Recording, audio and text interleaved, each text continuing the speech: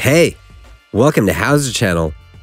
In today's lesson, you will learn how to type X-bar and P-hat in PowerPoint. Open PowerPoint. Type P and go to Insert tab.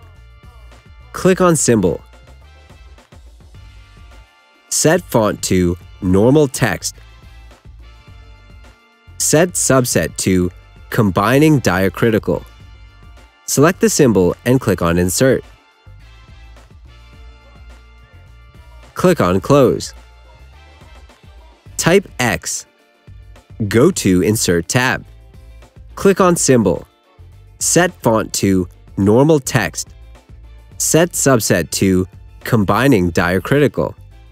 Select the symbol and click on Insert. Click on Close. That's it. Thanks for watching the video. Please like it and let us know if you use any of our tips and tricks. Subscribe to our channel. We upload new tutorials every day. See ya!